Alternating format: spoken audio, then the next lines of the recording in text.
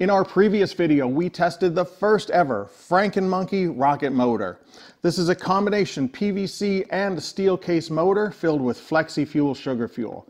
Now, although the motor appeared to be putting out a good amount of thrust and it didn't explode, it ultimately failed by blowing out the bulkhead end. We're back today to improve the design and test FrankenMonkey Model 2.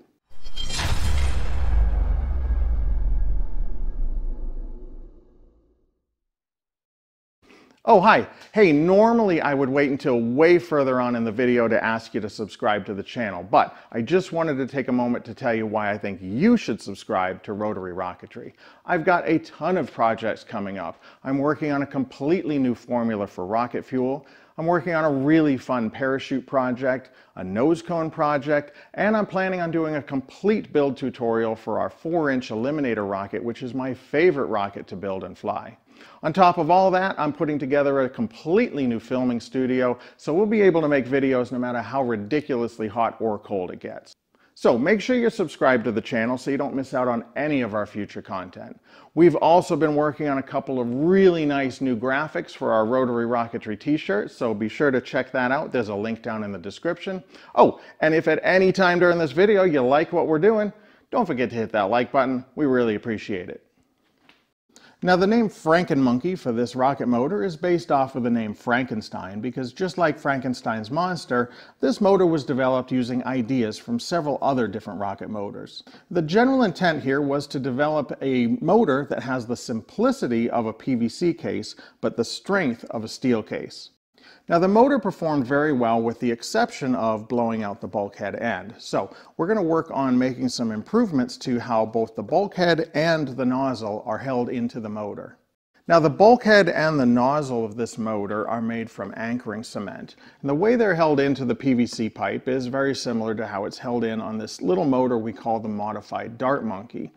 We drill a series of holes around the PVC so that when the anchoring cement is poured in, it fills in those holes, and that keeps that anchoring cement from pushing out.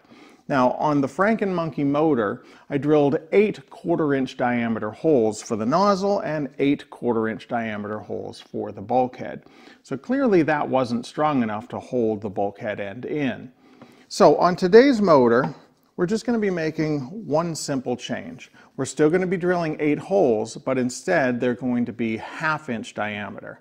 Now, the reason I drilled 1/4-inch diameter holes in the first one was I was trying not to weaken the PVC by taking out so much material, but clearly the anchoring cement just simply wasn't strong enough in those 8 holes. So this larger improved design should be a lot stronger. I'm going to go ahead and build this motor and we'll go out and test it.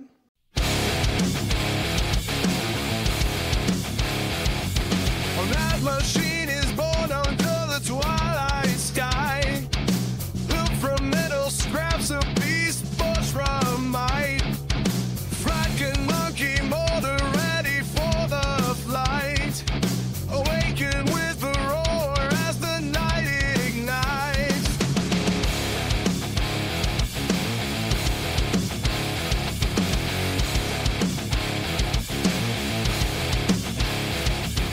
FrankenMonkey motor pushed to the brink. Revving up the power fuel so we won't sink. With thunder and fire, the monkey takes flight.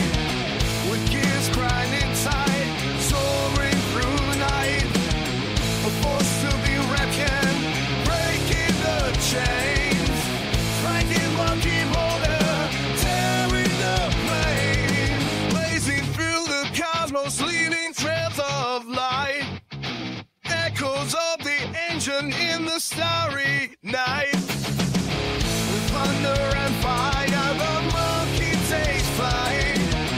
With gears grinding tight, soaring through night. A force to be reckoned, breaking the chains. FrankenMonkey motor, tearing the plains. And In the vastness of space, no limits in sight. One from chaos, now it claims it's right. Every star it falls is a witness to its fight. FrankenMonkey motor blazing ever bright. Gravity defied as the red wolves reign. Twin devilish and cruel, it's wild and untamed. With circuits blazing off from mechanical brain. FrankenMonkey motor can't be contained. With thunder and fire, the monkey takes flight. With gears grind inside, soaring through night. A force to be reckoned, breaking the chains. FrankenMonkey motor, tearing the plains.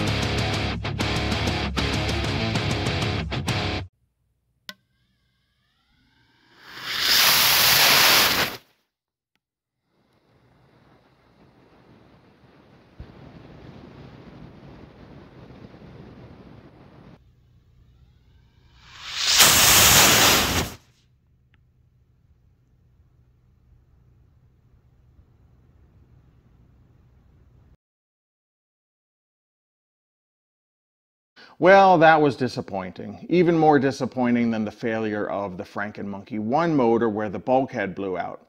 You see, on FrankenMonkey 1, I always knew that there was a good possibility that either the nozzle or the bulkhead would blow out just because of the way it was installed. Now, this improved design did seem to hold up better. The bulkhead and the nozzle are still in place, but we got blow-by. Now, it occurred on the bulkhead end first. Now, basically that means that the hot gases got in contact with the PVC pipe, blew through the PVC pipe, and then the gases came out here between the PVC and the steel. And on this bulkhead where that occurred first, we even blew a hole through the steel pipe, which is a bit amazing. Now, we also got some blow-by on the nozzle end where gases came out between the PVC and the steel pipe. Didn't blow through the pipe, but did cause a little bit of a bulge there. Now, I'm not completely sure when this occurred. This may not have actually been a failure because that melting of the PVC might have occurred after the fuel was depleted and could have been caused by the heat of the smoke element that burns for a long time after the fuel. So if that did melt the PVC pipe and then come out there during the smoke element burn, then this really isn't a problem. The problem we need to look at here is the bulkhead end. Now, the bulkhead end was the end that failed on FrankenMonkey 1 and failed first on FrankenMonkey 2. So clearly we have some kind of an issue at the bulkhead end. Now, I've got a couple of different theories about why this might have happened. And one solution might be just to put some type of a protective liner on the inside of the PVC, either a fiberglass liner or some cardstock, multi-layers of paper, just to help protect the PVC just for another second or so that it doesn't melt. The other possibility is that it's the smoke element that's giving us some trouble here. Now, this is the first motor that I've designed that has a smoke element in it, and it's basically an epoxy potassium nitrate mixture that burns really hot but really slow, and that produces a smoke trail behind the rocket for probably about 10 seconds after the fuel is depleted. It just makes it easier to track the rocket in the sky. But the smoke element could be the cause of our problem here. It's just something I don't have a lot of experience with, and we are blowing out in the area around the smoke element. So I'm thinking about doing a FrankenMonkey 3 and simply removing the smoke element from that particular one. So we have much more of a traditional rocket motor style, where we have a nozzle, the fuel, and the bulkhead, and that's it. I think that would be a good test because if the smoke element is the problem, that's going to tell us right away.